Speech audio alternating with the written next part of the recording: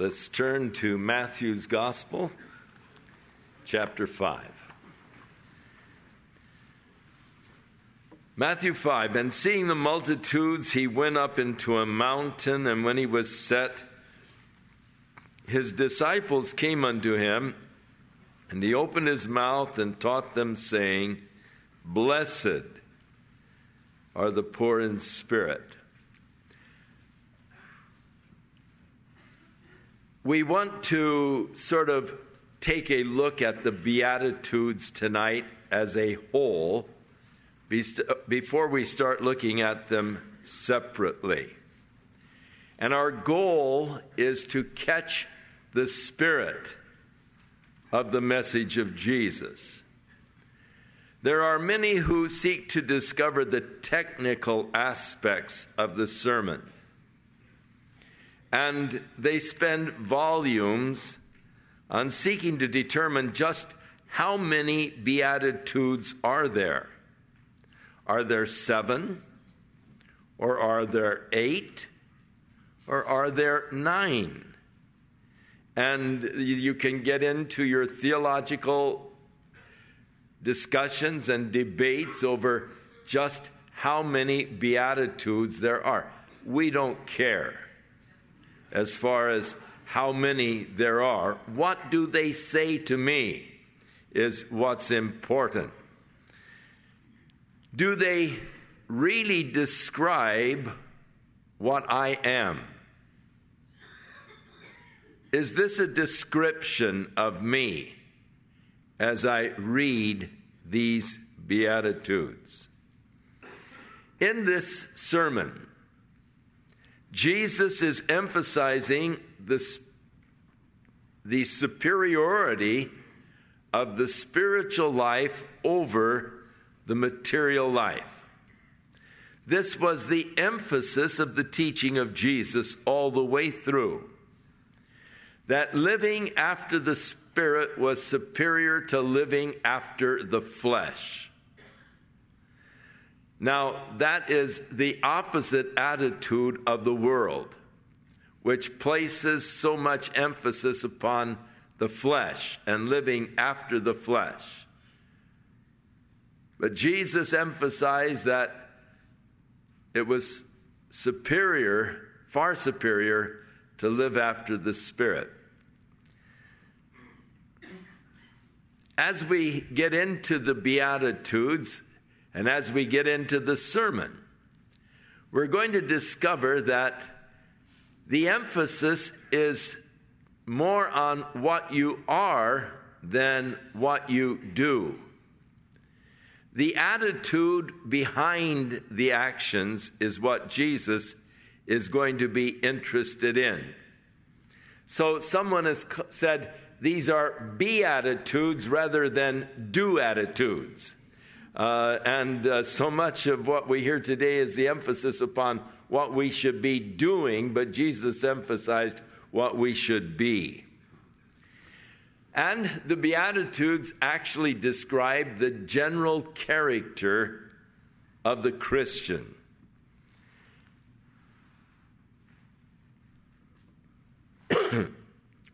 We want to look at the whole before we see the individual parts. As we mentioned last week, it's much easier to understand the puzzle if you have the whole picture in front of you, rather than just trying to study the individual parts. Heresy usually arises from looking at individual parts without noting how they relate to the whole.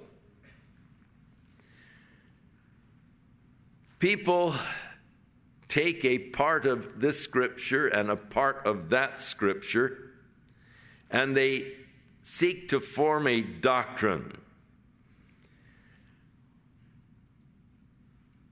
I've had people quote to me, but the Bible says, work out your own salvation with fear and trembling. And they sought to prove salvation by works. Work out your own salvation with fear and trembling. And quite often, as they are trying to emphasize the importance of works, they'll quote that scripture, but they don't quote the rest of the scripture. For it is God that worketh in you both to will and to do of his good pleasure. So you see, when you finish the scripture, it puts a whole different light on it, because it emphasizes it is God that's working in you. He is the one that gives you the will and then the ability to do. It is he that worketh in you both to will and to do of his good pleasure. Quite often, as they are arguing on the subject of baptismal regeneration, that you are saved by baptism, and that until you are baptized in water, you're not saved, but you are saved by the ritual of baptism in water. And they'll so often quote from Peter, where he says, in the like figure whereunto baptism doth now save us. And they use that as their proof text. But again, they don't read the whole scripture. It's only a part of the scripture. For Peter went on to say, not the putting away of the filth of the flesh. In other words, not the outward ritual, but the answer of a good conscience towards God. In other words, it's the inward work of the Holy Spirit. The word blessed, as we have pointed out in the past, literally means happy. The only truly happy man is the man who possesses the characteristics that are described here in the Beatitudes. It's interesting to me that happiness is the great issue of the day. All of mankind, it seems, is striving for happiness. In our Bill of Rights, we declare that each person has the right for life, for liberty, and the pursuit of happiness. And men, it seems, are constantly pursuing happiness. Why is it that there is that constant pursuit of happiness? Because a person hasn't yet attained it. If you have found happiness, you're no longer pursuing happiness. You now have happiness. And so Jesus is describing here and showing you the characteristics of the man who is a truly happy man. There are many things that bring temporary happiness, but long-term misery. On the surface, at the beginning, it gives such great promise of happiness. I've finally discovered the path. But it often ends in abject misery. The man who frequents the bar for the so-called happy hour. You see how they're looking for happiness. But as he becomes addicted to the alcohol, he loses his family, he loses his job, he loses his self-respect. He ends up in the gutters of Skid Row. Not a happy person. Eating out of trash barrels, looking for bottles and hoping that there's a few drops of the contents left. But it's misery. And so many of the deceitfulness of sin, and that's where the deceitfulness is, because Satan holds it up and he dangles it and he says, look, this will make you happy. And people are attracted and allured to Satan's bait. But it ends in misery. Jesus says, this is the way of happiness, and this is the character of the man who is truly happy, blessed or happy.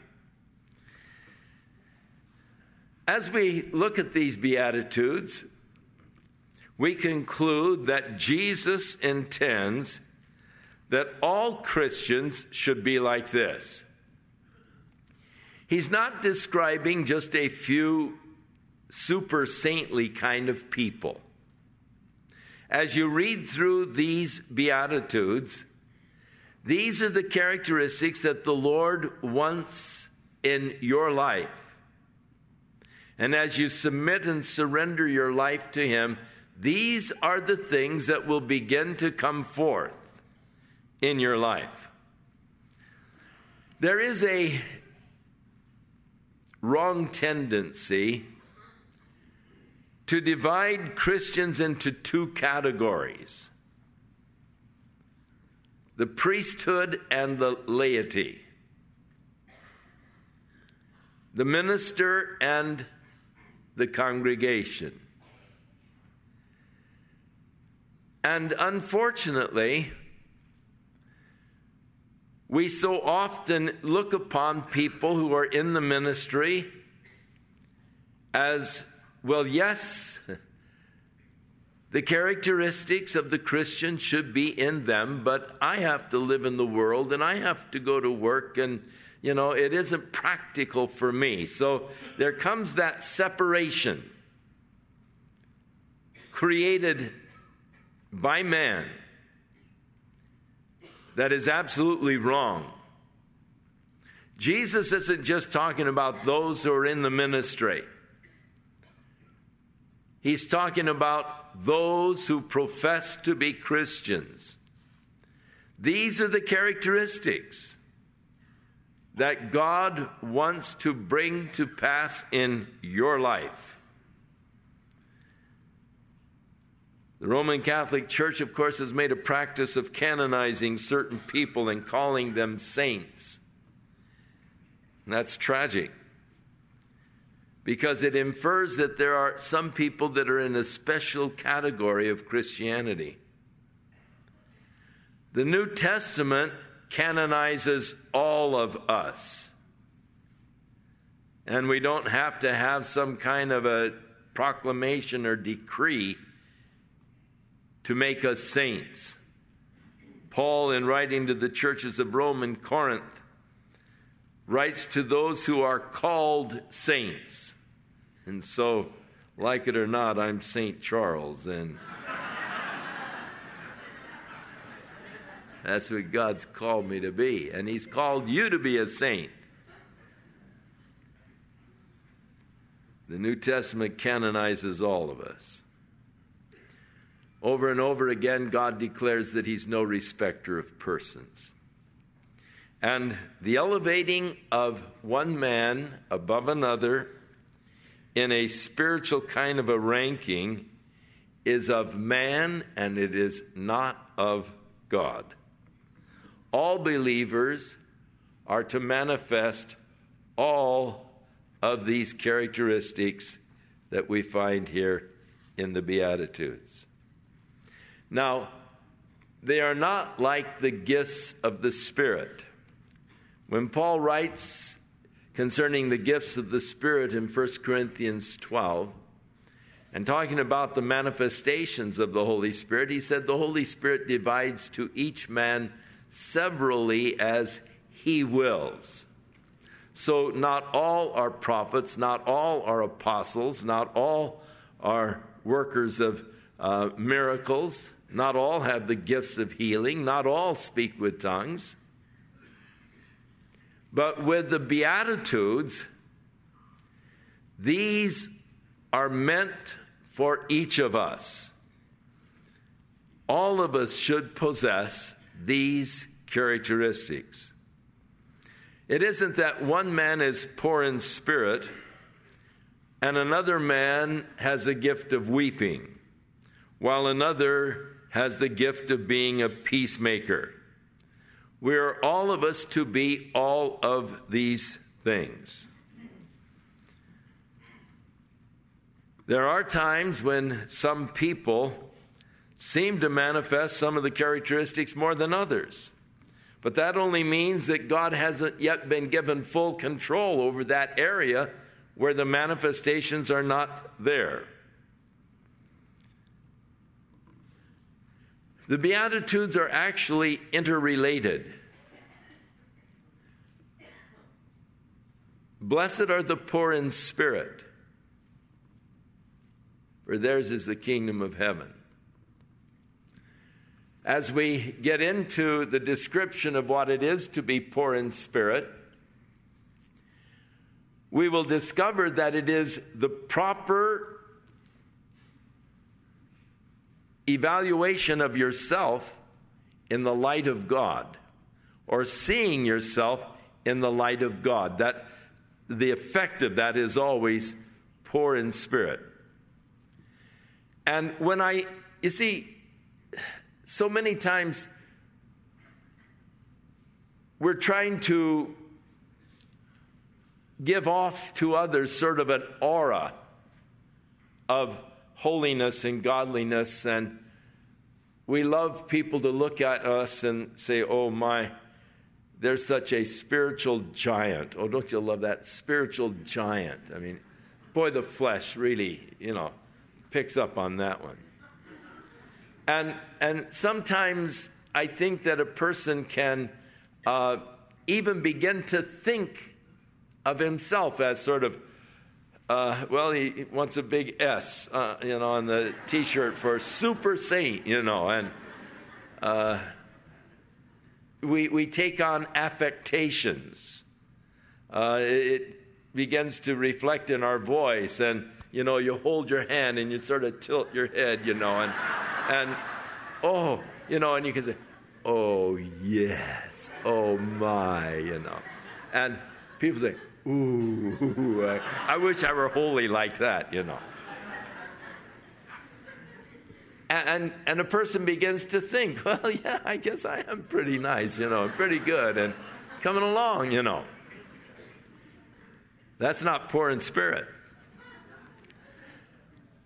But when you really see yourself as God sees you, it brings you to tears. So, blessed are the poor in spirit, and that leads to the next one. Blessed are they that mourn, for they shall be comforted. And, of course, they progress right along. It leads you to a hungering and a thirsting after righteousness. And then my attitude towards others is reflected. And so we'll see how the Beatitudes are actually interrelated so that they build on each other. Now, Jesus is not describing natural characteristics. There are people with different temperaments, and some people are naturally sweet, while others find it a real effort to be sweet. They're naturally sour. And Jesus isn't talking about natural characteristics. These Beatitudes are not a part of a person's natural character, which has nothing to do with your spirituality. You can observe different kinds of natures in dogs. There are some dogs that are vicious, and there are other dogs that have sort of a sweet temperament. And so those things are not spiritual. We're talking about this work of the Holy Spirit within our lives. These are things that I cannot attain or achieve by my effort. I cannot say, well, I'm going to be poor in spirit. And it doesn't work. This is the work of God's Spirit within me. And as we get into it, you'll observe and see how this works out. You see, when God created us, He created us all different. Just look around, and none of us look like each other. God created us different. I'm always amazed at what a tremendous variety God can get out of basic things. I mean, basically, we all have 2 eyes and a nose and a mouth and all, and yet look at the variety that God has created with just, a limited number of basics, but yet the variety that God has brought out of it is absolutely fantastic. And even as we have different appearances, so we have different temperaments. But he's describing the character that is developed in a man by the new birth and the work of the Holy Spirit within his life. I am not any of these things naturally. You may come across a person who is an atheist, who is very kind, and he is a peacemaker, though he doesn't believe in God.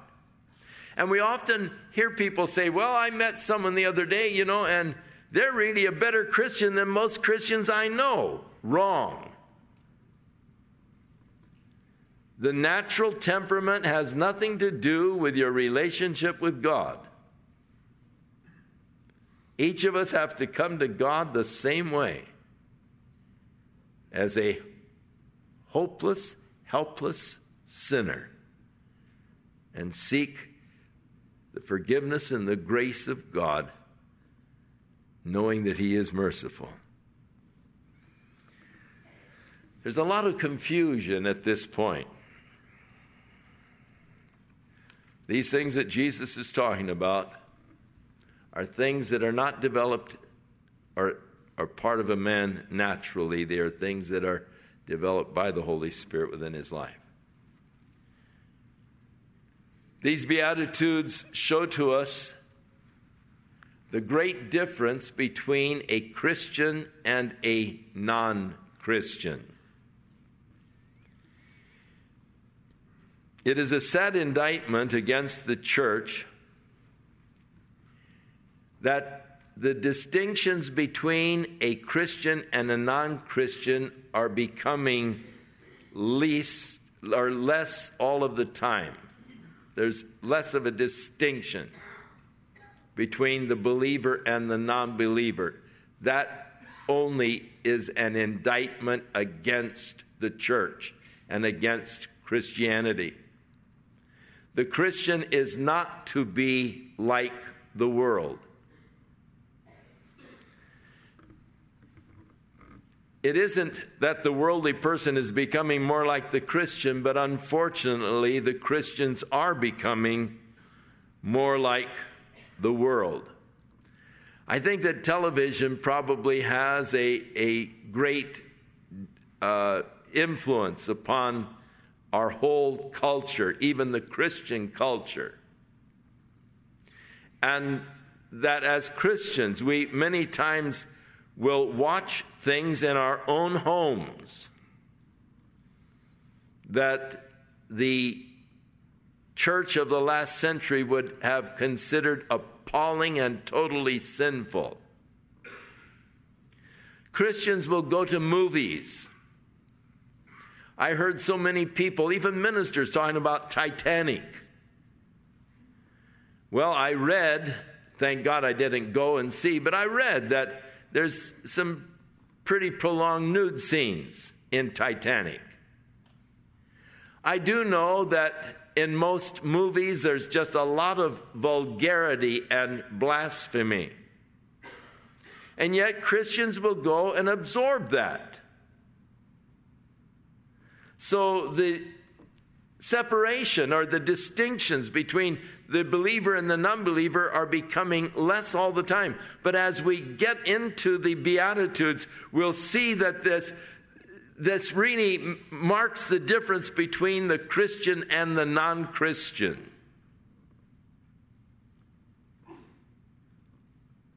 I think that there are too many that want to see how much of the world they can enjoy while still maintaining a relationship with Jesus Christ, rather than seeing just how close can I get to Jesus Christ. You see, one of the techniques of mind control is shocking people, shocking their senses. And so when you go into the mind control groups or cults, they will use all kinds of vile, foul, filthy language. They'll call you all kinds of names. And at the beginning, it's absolutely shocking. Your senses are totally shocked. But soon, the shock is gone and you're desensitized to these things.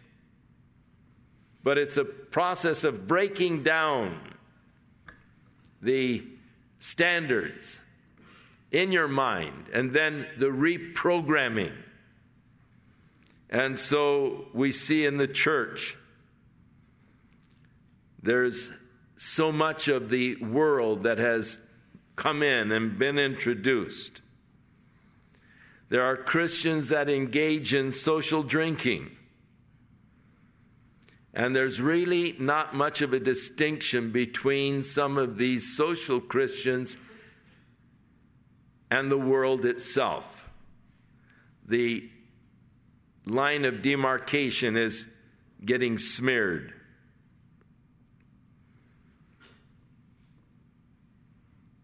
About the only difference between many Christians and the worldling is that the Christian goes to church on Sunday morning and the worldling goes out and plays golf. But outside of that, there's not much difference in their lifestyles.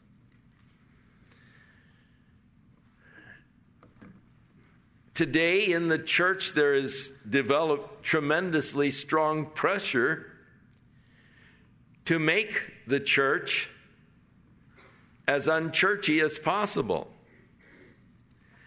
There are certain words that become taboo from the pulpit.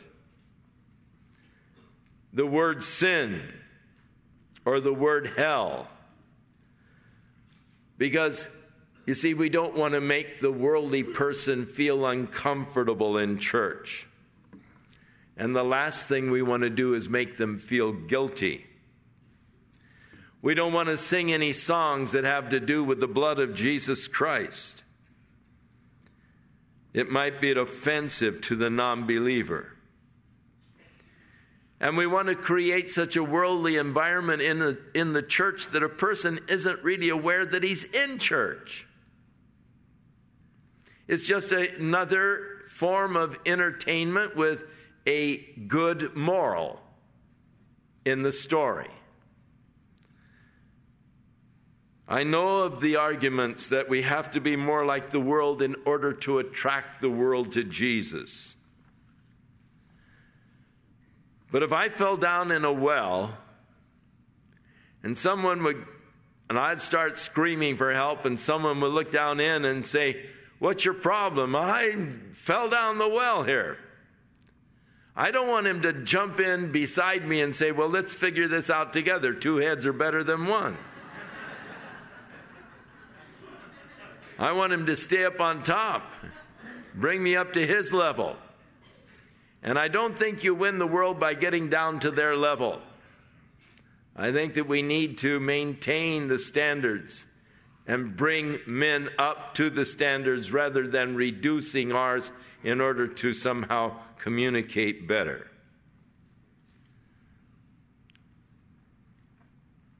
The Christian and the non-Christian are absolutely different in the things that they admire. Take a look at the very first beatitude. Blessed are the poor in spirit.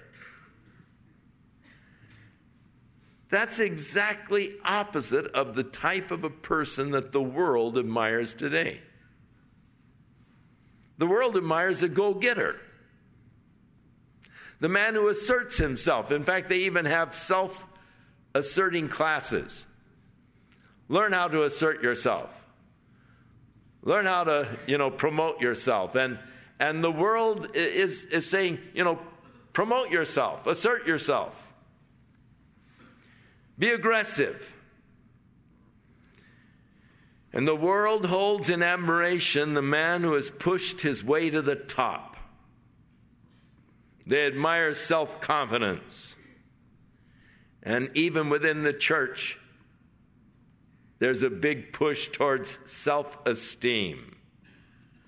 Some even calling that born again. They say that being born again means that you now have a better self-esteem. You think more highly now of yourself.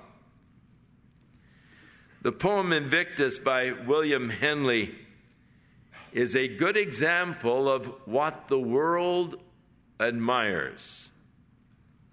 Out of the night that covers me, black as the pit from pole to pole, I thank whatever gods may be for my unconquerable soul.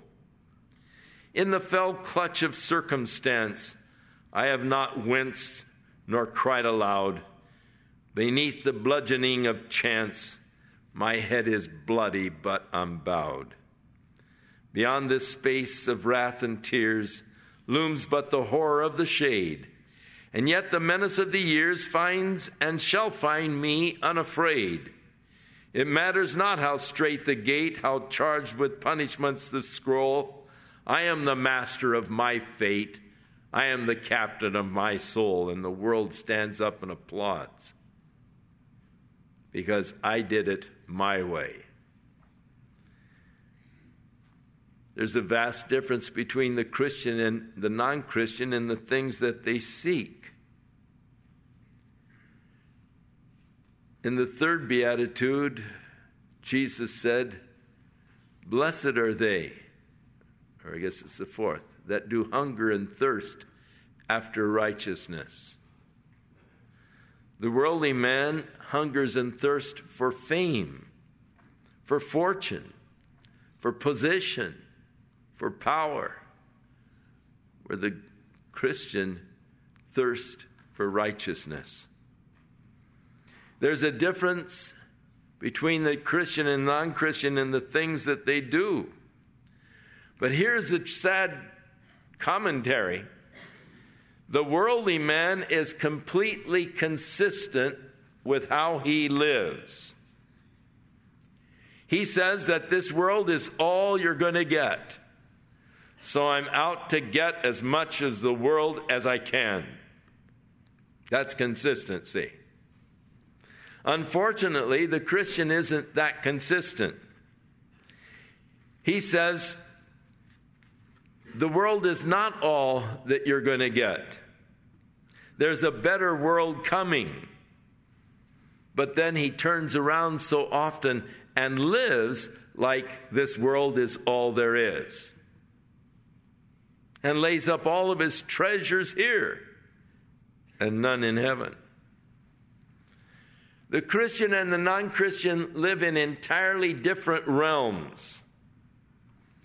It's interesting, both in the first and in the last beatitude, the promise is for the kingdom of heaven. The Christian is aware that he is a stranger and he's a pilgrim here on the earth. Paul said, "For our citizenship is in heaven, from whence we look for our Lord and Savior Jesus Christ, who, when he comes, he's going to change these vile bodies that they might be fashioned like his own glorious image." But the consciousness, my citizenship is in heaven. I'm a stranger and a pilgrim in this world. I don't belong here. I'm an alien. This past week in our reading in 1 Peter chapter 2, Peter said, "Dearly beloved, I beseech you or beg you as strangers and pilgrims, abstain from fleshly lust, which war against your soul, having your manner of life honest among the Gentiles, that whereas they may speak against you as evildoers, they may by your good works, which they shall behold, glorify God in the day of visitation." The non-Christian lives in the world of darkness. The god of this world is holding him as a captive and has blinded his eyes so that he cannot see the truth. And if you feel at home in this world, then you had better examine your relationship with the Lord. The Christian and the non-Christian have an entirely different future. To the Christian, Jesus will say, "Come, ye blessed of the Father, inherit the kingdom prepared for you from the foundation of the world, and they shall live and reign with him forever and ever." But the non-Christian, Jesus will say, "Depart from me, ye cursed, into everlasting fire, prepared for the devil and his angels." It is my prayer and my hope that as we move through this Sermon on the Mount, that God will use it as a light to shine into the dark recesses of our hearts. The Bible tells us that the heart is deceitful above all things and desperately wicked. Who can know it? But I'm praying that the Lord will reveal to us our hearts. And the very first response when you see yourself in the light of God's holiness, when you see yourself in the light of God's presence, you'll get an entirely different view of yourself. And the first thing will be the poverty of spirit. Blessed are the poor in spirit. It's a good place to come, for you're starting now on the new path, but it begins with that poverty of spirit. And so next week we'll get started with "Blessed are the poor in spirit," and the glorious promise, theirs is the kingdom of heaven. Father, we pray that the Holy Spirit will work mightily in our hearts as we launch into this study of probably the most important sermon ever preached. The words of Jesus, the great manifesto in which he declares the kingdom of God and those who will be a part of that kingdom. And Lord, you know it's our heart's desire and prayer to be conformed into the image of Jesus Christ and to spend eternity in the kingdom of God. And so, Lord, we pray that as we launch into this study, you will bless it and you will use it. And Lord, when we finish this study, may there be a distinct difference between how we live and how the world around us lives. For may we, O God, dedicate our lives to live as you would have us to live, a life that pleases you. In Jesus' name we pray. Amen. Shall we stand?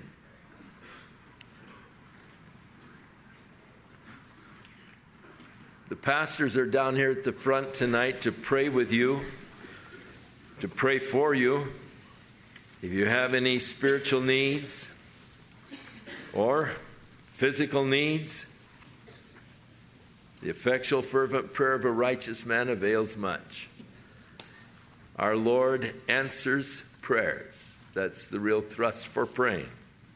So come on down, and they're here to minister to you tonight.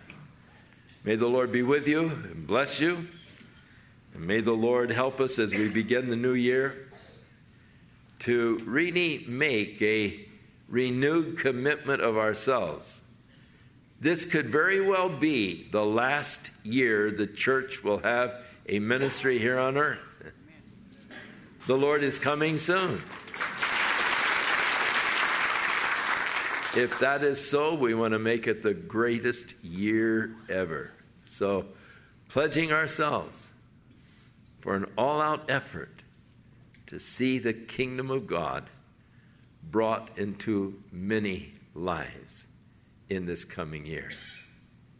The Lord bless thee, and keep thee.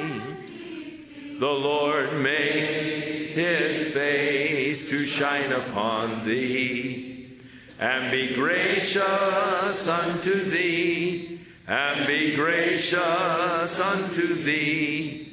The Lord lift up his countenance upon thee and give thee peace. God bless you. This is the end of this message. If you would like further information on any of our products or to receive our free catalog, contact The Word for Today. The address is P.O. Box 8000, Costa Mesa, California, 92628. Or you may reach us by our toll-free number, 1-800-272-WORD. That's 1-800-272-WORD.